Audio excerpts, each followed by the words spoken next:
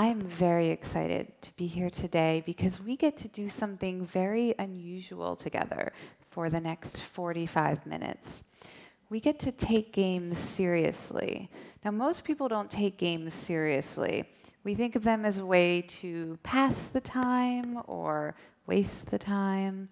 But today we're going to take games seriously as a platform for solving real problems, for crowdsourcing innovation, for engaging employees and customers in extreme scale collaboration. Now, there are a lot of reasons to take games seriously, but this is one of my favorites. About a year ago, humanity reached a new milestone, very important milestone. We now have 1 billion gamers on the planet. That's 1 billion people who spend at least 1 hour a day playing connected games, online, on their phones, on a tablet, on a console. Now, these aren't necessarily the people you might think of when you think of gamers. 40% are women, and 1 in 4 are aged 50 years old or older. And with a scale like this, 1 billion people worldwide playing an hour a day, you start to see a lot of interesting economic impacts. For example, you may have seen the headlines last winter when one game, Call of Duty Modern Warfare 3, made $400 million in the first 24 hours of release and $1 billion in the first 2 weeks. Now, this is an interesting statistic because no entertainment product in the history of humanity has made that much money that quickly. We think about blockbusters, we think about Hollywood movies and Harry Potter books. Nothing has ever made that much money that quickly. But the economic impact that I'm interested in exploring today isn't actually the financial economic impact. It actually is the engagement economy that we're going to talk about. Now, the engagement economy, we're going to look at the scale of people that we can reach through games. For example, through Angry Birds. They just reached 1 billion downloads, and they estimate that each download has reached more than one person because, you know, people share, they play the same game together. That makes Angry Birds the largest online community on the planet. More people than Facebook are part of the Angry Birds community. So think about that. That is an extraordinary accomplishment. One game has a bigger online community than Facebook. And when you have that many people engaged, you get some pretty interesting participation statistics. So we've already spent 325,000 years playing Angry Birds to avenge the theft of the birds' eggs. Have you guys contributed any of those years yet? I have. And that means 300 million minutes a day that we are spending playing this game. 300 million minutes a day. Maybe you're more of a hardcore gamer, not into casual games. Consider Call of Duty. The average player is spending 170 hours a year playing this one game. That is the equivalent of a full-time job for an entire month. These gamers are playing Call of Duty like it's their job. Why? Well, this is something that I look at a lot, being in the United States. We know that 71% of workers in our country are actively disengaged. Now, this means they show up at work and they just don't care about the job that they're doing. They don't feel like they understand the meaning or purpose behind their work, or they don't feel like their strengths are being engaged fully. They don't feel like they have a chance to be creative or to enjoy the work that they're asked to do. Now, Gallup estimates that this is costing in the US companies $300 billion annually in lost productivity. And that's just productivity. I mean, imagine the cost to innovation when people are showing up and they just don't care. And this is not only in the United States, obviously. This is a global epidemic. People don't understand the purpose of their work. They don't feel like they're participating in something bigger than themselves. They don't feel like they have the opportunity to do something extraordinary the way we do in our favorite games. Games create a kind of engagement that we crave, which is why we're spending as a planet 7 billion hours a week playing these games, rising to the heroic occasion, going on these extraordinary collaborative adventures.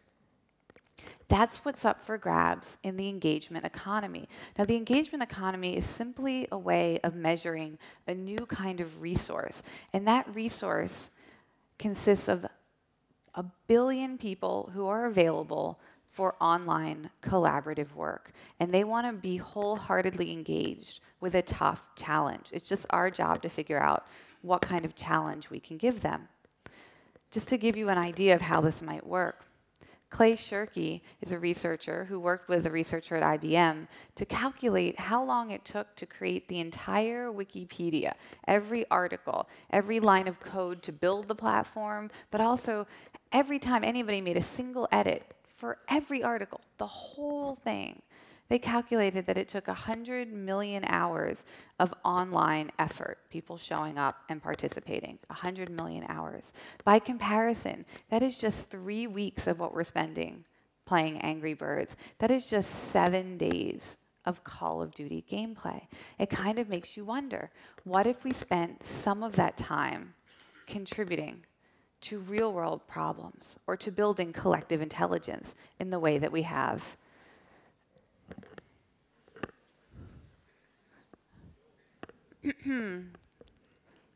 It's back.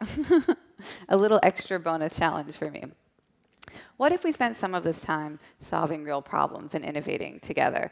Now, in order for that to work, in order for the engagement economy to really flourish, what we need are 2 things. First, we need mass participation. We know that crowdsourcing, collective intelligence, it requires diversity. We need men and women. We need all age groups. We need people from different intellectual backgrounds, different cultural backgrounds, right? We know collective intelligence only works if you have a diverse group of people. So we need lots and lots of people with diverse backgrounds. But they also need to have skills and abilities. You can't just have people show up and do nothing. They have to have something they can contribute. So Wikipedia, the only skill you need is the ability to write and to know one thing about one thing. If you know one thing about one thing, you can make a contribution. So that's what we're looking for. Now, mass participation is not going to be a problem. The United States has been kind of a leading indicator here in terms of gamer demographics, and we're seeing these demographics play out globally. We have 99% of boys now under the age of 18 playing video games regularly, and 94% of girls now playing on average 13 hours a week for the boys and 8 hours a week for the girls. Now, this is good news because it means the gender divide is going away. There used to be a gender gap, a big gender gap in gaming, but now we know that virtually everyone under 18 knows how to game and likes to game, and that's a good thing. We also know that 92% of 2-year-olds are playing games, so they're starting earlier than ever. I like this picture. I don't know if you can see the drool coming down from the mouth, but I think that perfectly sums up this generation's relationship to games and technology. It reminds me of this great quote, it's inevitable. Soon we'll all be gamers. We will be able to engage virtually anyone on the planet in a game, so we have the mass participation. But what about the skills and abilities? Well, I've been researching games and how they change how we think and act in real life for more than a decade. And if I had to say the #1 skill and ability that gamers have, it's this list right here. We know that gamers have the ability to provoke extremely powerful, positive emotions whenever they sit down to play. It doesn't matter what they're feeling before they play. It doesn't matter how hard the game is or how many times they fail. They can provoke these 10 powerful emotions. They feel joy. They feel relief, usually from emotions like anxiety or frustration. They feel love because most people are playing cooperative games today rather than competitive. In fact, 3 out of every 4 gaming dollars are spent on cooperative games. 3 out of every 4 gaming hours are spent working on the same problem, not competing against other gamers. And when we collaborate and cooperate together in these games, we develop social bond and support, so they feel love when they play with other gamers. They feel surprise as they discover and explore the world. They feel pride in what they're accomplishing. They feel curiosity about what will happen next or what the solution to a puzzle is. They feel excitement. They feel awe and wonder because they're inspired by the scale of the game or the heroic adventure of the game or the massively multiplayer community. They feel contentment. They wouldn't rather be spending their time any other way. And they feel creativity. The number one emotion that gamers feel is a sense of creative power, of agency. They can try something they've never tried before. They can think of a solution no one has ever thought of before. And they have this freedom to play and take risks and experiment and learn from mistakes and try something new. Now imagine if you could bring these 10 positive emotions to real work. You wouldn't have 71% of people showing up at the workplace actively disengaged. What if you could bring these 10 emotions to your customers so that every time they interacted with your organization or with your brand, they were feeling these 10 positive emotions? That's the potential power of games, to bring that to real work, to bring that to real life interactions. But maybe you're wondering, why do I call these emotions a skill? Isn't it just an experience? I mean, sure, they feel good, but do they do good? I mean, what's the point of feeling these positive emotions? Well, what I want to show you today is some of my favorite scientific research on how these emotions are changing our real life abilities, what we're capable of. And I've actually put up all of the science online. So if you want to dig in deeper, want to see for yourself exactly what I'm talking about, all you have to do is remember, show me the science. I'll give you the URL at the end of this talk. But if you want to dig in and learn more, we're going to look at a bunch of studies. You can go see the original research yourself. So just remember, show me the science. So here's some of my favorite findings from the past couple of years. First of all, we know that kids who play video games test higher in terms of creativity than kids who spend less time playing video games. So there's a creativity test called the Torrance test of creativity. It has you drawing pictures, it has you making up stories. This test has been validated for more than 40 years to accurately predict success, future career success. Will you be seen as an innovator? Will you be valued or recognized for creativity in your career? You can actually take scores from this test from kids and accurately predict and map career success in terms of creativity and innovation. And they found that kids who spend more time playing video games score 23% higher on this test. Now, I think this is interesting because the number one emotion that gamers say they feel is creativity. And now we have some scientific evidence to show that they're not just feeling creative, they're actually becoming more creative. They're actually increasing the skill of creativity. Now, we know from industry research that gamers spend 80% of the time failing. So that means 4 out of 5 times they don't succeed in their mission. They don't finish the quest. They don't level up. They don't get the score that they wanted. Now, compare this to real life. I would wager that almost none of us in this room spend 80% of the time failing at anything on a regular basis. If we did, we would just find something else to do. In real life, we don't like to fail. We're afraid of failure, or we avoid it. Gamers embrace failure. They could do anything in their free time. Instead, they sign up to fail again and again and again. This is very unusual, the ability to stay determined and motivated in the face of failure. This is a real skill that gamers are developing. Now, Nature journal, a peer-reviewed scientific journal, did a roundup recently of neuroscience research on gaming, how it's changing how we think and act in real life. And I just wanted to share 3 of my favorite findings here. The first is that attention deficit and hyperactivity disorder, ADHD, the symptoms seem to go away for kids and young adults when they're playing their favorite games. Now, with attention deficit, you're not supposed to be able to stay focused and attentive. You're not supposed to be able to set long-term goals and really follow through. But for gamers, when they're engaged in a game that they enjoy, the disability goes away, and instead, they have ability. They can stay very focused and attentive. They can set goals and keep playing the game for hours or days, and in some cases, even weeks it takes to complete what you're trying to accomplish in a game. The gamers have this ability, even if they've been diagnosed with ADHD. There's something about the feedback system and the reward system that changes our brains and makes us able to stay focused and attentive and very goal-oriented. We also know from the research that social gamers are more likely to help others in real life. If you have played a game with somebody, particularly cooperative games, you will spend 3 times as much time and energy in the following week helping that person in real life, helping them with a chore, helping them with homework, helping them achieve something that they're interested in. 3 times as much time and effort to help somebody in real life just from playing a game with them, from as little as 30 minutes of gameplay. So we're actually more likely to help in real life after we've helped in a game. That's really interesting. We also know it works the other way. Research has shown that kids who frequently play video games with their parents are more likely to ask their parents for help with a real-world problem. They see their parents as a potential ally, somebody who can work with them to solve the problem. Finally, from this roundup, we're seeing that gamers with autism are showing increased social intelligence when they spend a lot of time playing games with people they know in real life, friends and family.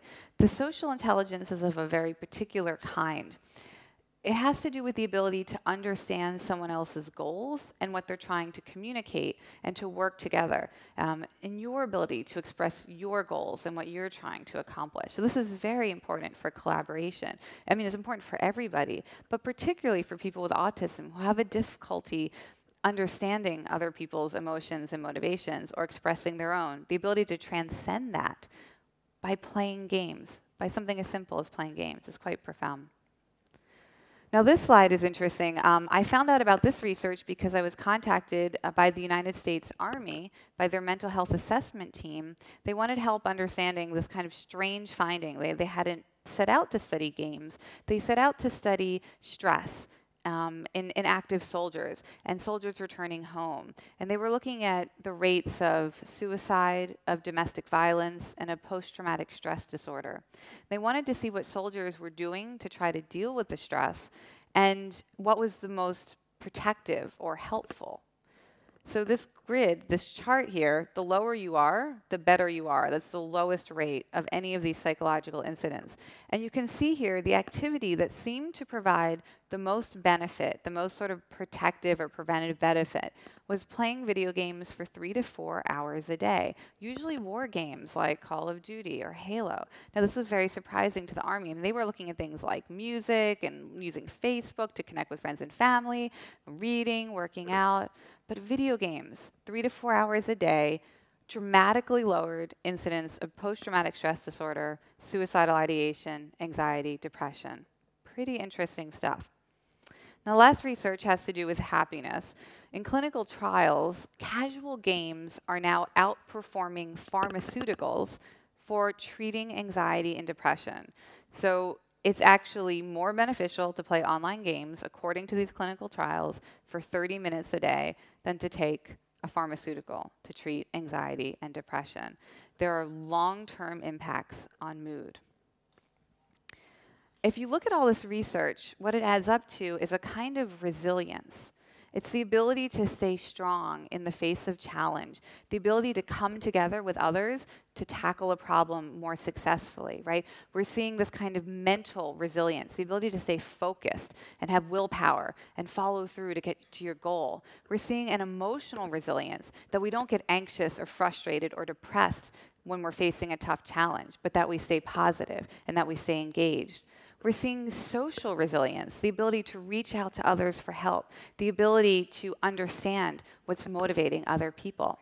Now, these different types of resilience, they remind me of this great saying about games. The opposite of play isn't work, it's depression, right? Now, think about the ability to transcend that kind of pessimism that we get in the face of tough challenges, that feeling like we just can't do it or that we want to opt out. When we sit down to play a game, we seem to provoke ways of thinking and ways of feeling that make us not give up and are able to unleash this kind of wholehearted engagement with really tough stuff. Now, I could talk about this forever, but sometimes faces and pictures are better. So I wanted to show you faces of gamers while they're playing their favorite games to just kind of capture this kind of resilience, the ability to stay wholeheartedly engaged with very tough work. I mean, here's the face of a gamer. By the way, you guys understand, right? They set up a camera in front of gamers while they were playing, so you can see them right in the moment. And you can see here, this guy is relishing some very difficult work, right? This is the face of resilience in gaming, right? She has that kind of fierce determination. We see faces like this, sort of perseverance and grit. I mean, this doesn't look like fun, but we know it must be fun because he's playing. Faces like this, where we kind of lose track of time. We find ourselves in a state of flow. We could play forever. Now, this guy I like because if you didn't know that he was playing a game, you would be pretty worried about him, I think. The nostrils are flared, the pupils are dilated. I mean, he's clearly about to fail, but that's okay because gamers fail 80% of the time. And when we're willing to keep failing, we get to that kind of epic win outcome, to success that was greater than we thought was possible. So I like to think of this guy as like the before picture for an epic win, and this guy is the after picture, right? He sort of shocks and amazes himself with what he was capable of achieving. So imagine these faces on people every day when they show up and work. Or imagine these faces on people every time they engage with your organization or brand. I think of these faces as being super empowered, hopeful individuals.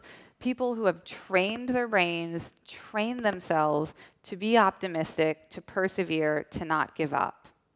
And now, this is really exciting. We're just starting to see that it goes beyond the facial expressions. We can actually measure this optimism and perseverance in the brain. We can use fMRI technology to actually see the neurological activity that's behind this super empowered, hopeful individual. So I want to show you some of that research real quick.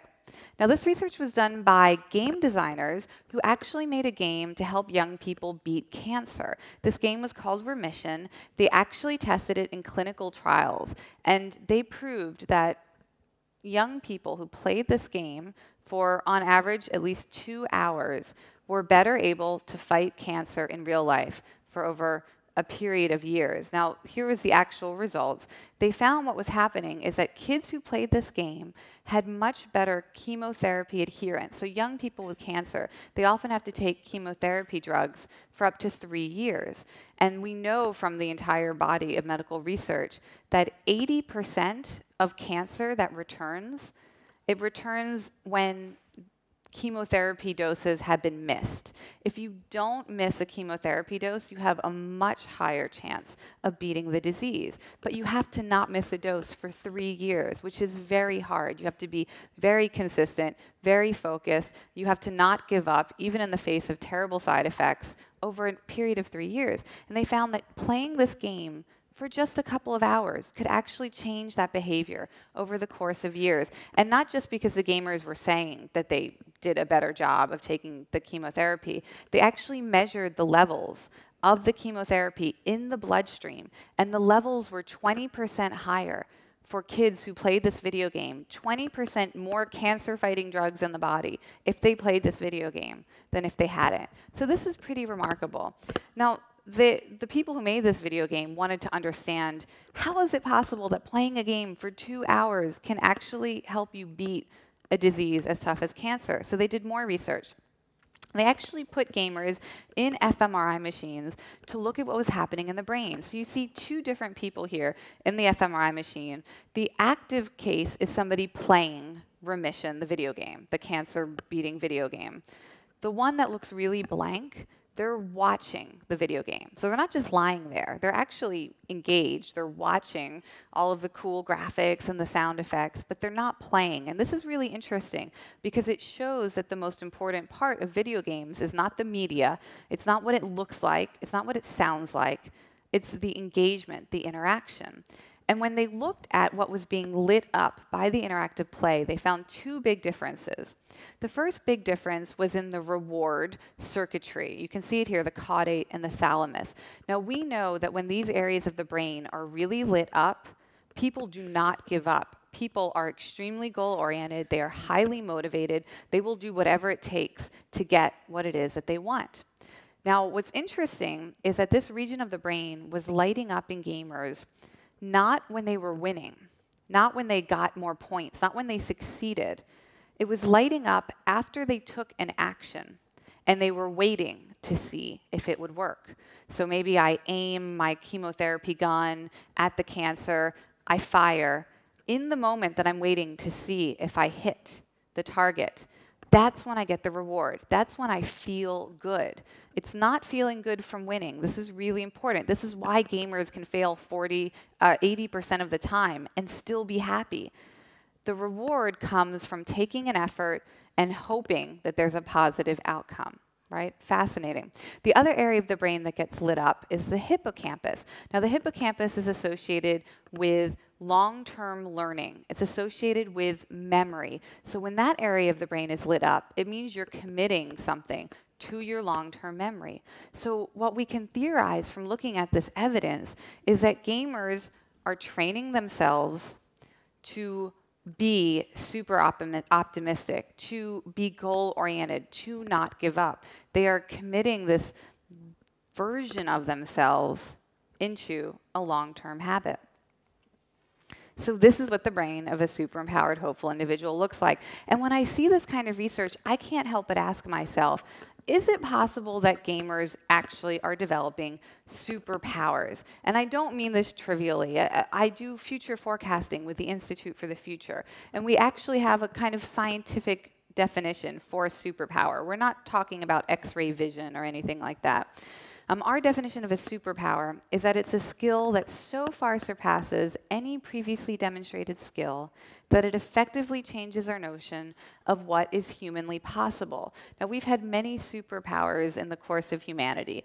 Language was the first superpower, right? The ability to communicate with other people about bigger ideas.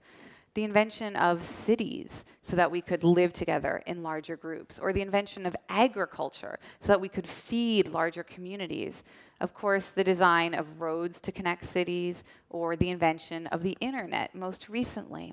All of these superpowers, what they have in common is the ability to connect massively more people so that more of us can come together to do things at a bigger scale. And it looks like these games like Angry Birds, which are connecting 1 billion people, the largest online community, the largest connected community in the history of humanity, that these platforms could be the next big superpower. So what I want to do is share with you 3 online game projects, 3 connected game projects that are kind of harnessing this superpower for good. The first superpower that's really coming into play is the ability to summon crowds out of thin air, right? That would be a really cool superpower. Now, many of you know the game Farmville, I'm sure, played on Facebook most often. And when you play, you get all of these requests from your friends. Would you come feed my chickens in this game? Will you come water my crops?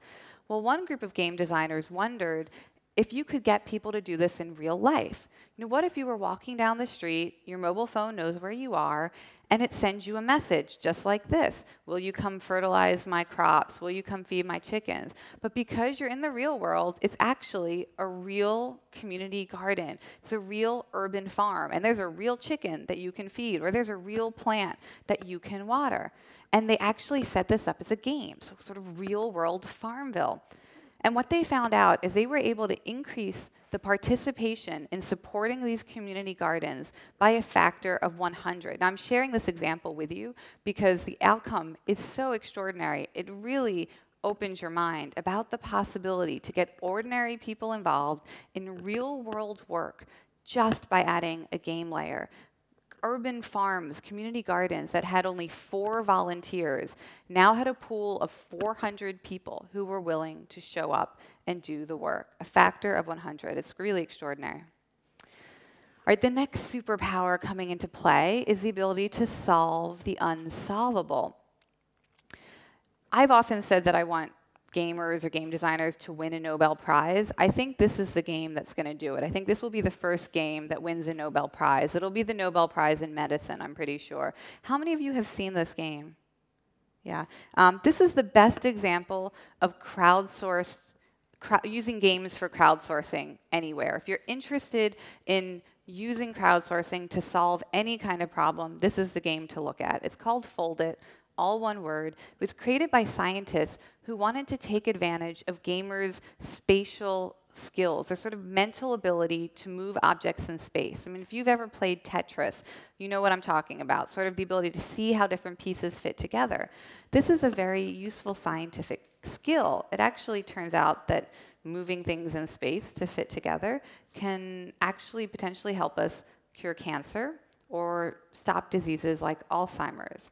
So the way this game works, this is the interface. It's more complicated than Angry Birds, but it is not more complicated than World of Warcraft, so don't be scared off. You should totally check this out. It teaches you how to fold virtual proteins to make more stable configurations. Now, this is important because unstable configurations lead to disease. And if scientists can figure out new stable configurations, they might be able to create medicines that will help us cure diseases. And the gamers come on and they move stuff around and they see how it fits and they get feedback. Now, the first thing that happened with this game was that in the first year of playing, they had about 50,000 gamers who proved that they were better than computers at this skill. So scientists have been using computers to do this because it's very challenging. And one researcher described it to me as like a Rubik's Cube with 100,000 sides. So if you can imagine trying to solve a Rubik's Cube with 100,000 sides, no individual can do that. They were using computers. But the gamers beat the computers on a test of 10 known protein folding problems within that first year. So the gamers got better than our best supercomputers. So the scientists decided, let's give them a problem we don't know the solution to, see if they can help. That's when we saw headlines like this last fall. When scientists fail, it's time to call in the gamers. Gamers unlocked protein mystery that baffled AIDS researchers for years. They gave the gamers a problem that scientists had been working on for 10 years. This problem has to do with stopping the HIV virus from replicating in the body. Scientists had been trying to figure out the protein folding solution to this for 10 years. The gamers solved it successfully in 10 days. Ordinary gamers, 97% of them have no formal education in biochemistry or medicine. 97% of these gamers, no formal training. In 10 days, they collectively solved the problem that had stumped real scientists for 10 years. This really shows you the potential power of games to solve extraordinary problems, and that ordinary people do have extraordinary capabilities when we come together and when we have the resilience to stay engaged with these tough problems. The last superpower that I want to talk to you about is the ability to see the future. And this is something I'm particularly interested in, working with the Institute for the Future. So the game I'm going to show you here is actually a game that I helped create called World Without Oil. Now, what we wanted to do is we wanted to figure out what might happen in a peak oil scenario. What if the global demand for oil vastly outpaced the global supply and we had shortages? What would happen? Could we predict that scenario? Now, in most scenario work, the way that futurists do this is they consult experts, people who know a lot about what might happen. We ask them for their expertise, and then maybe they're right, maybe they're not. But what we decided might be more useful in this case was to ask a lot of ordinary people what they would do in this situation. Because you might not be an expert on the whole future, but you're a pretty good expert on what you would do in a given situation. You can predict your own behavior pretty effectively, more effectively than some random person who's a so-called expert can predict your behavior. So what we did is we set up this alternate reality forecast. If you signed up to play, we would give you daily updates on this peak oil scenario. We would tell you how much fuel cost. We would tell you where it was available. We might say, for example, that 80% of the people in your city cannot fill up their gas tanks, or food cannot be brought into your town from more than 20 miles away because of a breakdown in the shipping, right? There's not fuel to ship food in from overseas or across state lines. And you would then tell us, how would you get to work? Or how would your employees of your company get to work? What would your company do if suddenly 80% of your employees couldn't show up at the office? If you're a parent, what would you feed your family for dinner if you can't get food from more than 20 miles away? So people told us in blog posts every single day, reacting to new information. This was a soldier who was actually serving in Afghanistan, or serving in Iraq at the time. And he blogged every day about what he thought it would be like to wage a war in a world without oil. We had people looking into how you would actually convert your cars and trucks to be biodiesel fueled. He actually went out and found Chinese restaurants where he could get used cooking oil, and that's what he would do if it were a world without oil. People went out and did interviews with, maybe less gamer types and got their feedback into the game. They made podcasts. They did manga comics, web art. They did real-world meetups. They even, started memes to help more people get engaged. By the end of the game, we had more than 100,000 pieces of online content, online forecasts that players had created to help us understand this future. 100,000 stories in 6 weeks. By the end of those 6 weeks, we compiled them into this future forecast called A World Beyond Oil. And this let us look at the collective intelligence from different angles. For example, architecture without oil. We had at the National Convention of Architects that year, they did a session on how you would change building and architecture for a world without oil. We had fellowship without oil. We had pastors and ministers figuring out, how could you do church? If people couldn't get to church on Sunday, how would you have church? How would you have fellowship? We had people looking at immigration policy without oil, PDAs without oil, where CEOs trying to figure out how they were going to keep their companies running when people couldn't get to work. Two of my favorites were Your Mama Without Oil. These were moms thinking about how you would be a good mom in a world without oil. And Zoom Zoom Without Oil, which were fans of car racing, of auto racing. They were very worried about the future of their sport in a world without oil, so they did a lot of thinking about how they could keep NASCAR going. Now, what's interesting about this forecast is if we had asked experts what would happen, we never would have gotten this diversity of thinking. We never would have gotten such personal forecasts, such passionate forecasts about such a diverse range of topics. What was fascinating about the way this project played out, we ran this game for the first time in 2007. A year later, gas prices in the United States hit our forecast. What we had started playing as a fictional scenario became reality a year after we first ran this game. So we were able to compare what players said they would do with what they actually did. We were able to compare our forecast with what actually played out. And it was uncanny. In fact, it was so uncanny, we renamed the game The World Without Oil Early Warning System because it was so accurate. Now, I could tell you a lot of examples, but mostly I want to just invite you to come to the game. And you can see the game. It's World Without Oil. It's all archived online. You can go through the game day by day. And you can also visit the blog to see where we tracked the correspondences between reality and the game. So take a look and see how it matched up. I'll give you just a couple examples. This was in 2007. Players got interested in housing prices during the game. They got interested because they thought about, would people be able to afford to live in the suburbs if they could no longer afford gas to get to the workplace?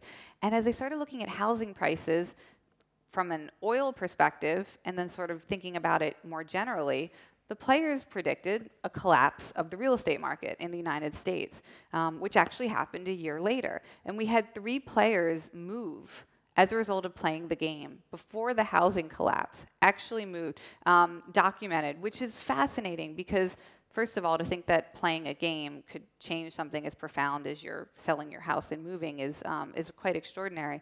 But also, we only had 2,000 players at first run of the game. We've had more than 1 million since then. But 3 out of 2,000 is statistically quite interesting. We also had gamers beat the experts at predicting where the fail points in public transportation would be. So when this gas crisis actually happened in 2008, there were a lot of shortages on public transportation around the United States. And this created a lot of disruption. There was even some rioting. And the New York Times that year ran this story where they interviewed the public transportation authorities around these cities like Denver and Atlanta. And they said things like, and I quote directly from the article, "Nobody could have predicted that people in these cities would want to take public transportation. We have such an ingrained car culture. Nobody would have predicted so many people would want to take the bus in Denver. Nobody could have predicted that this would happen in Atlanta." Well, we went back and looked at players in Denver and players in Atlanta to see what they had said would happen.